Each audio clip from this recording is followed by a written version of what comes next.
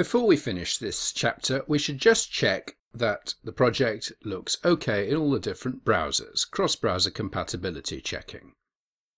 I've got it loaded up in various different browsers. Let's just look through it. This is Opera, the movie list page, Opera, the single movie page, and Opera, the admin page. No problem there.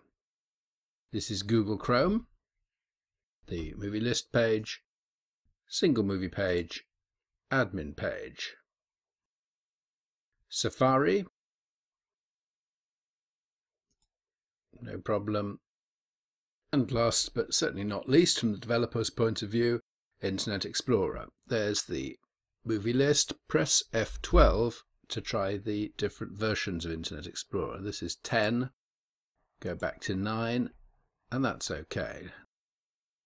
And 8. It's a little bit smaller, that's to do with zoom in Windows, but nothing is broken, so that's fine. And there's the single movie page, and this is the admin page. So that's all fine.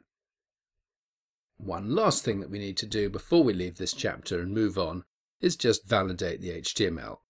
We'll do that in the next lesson.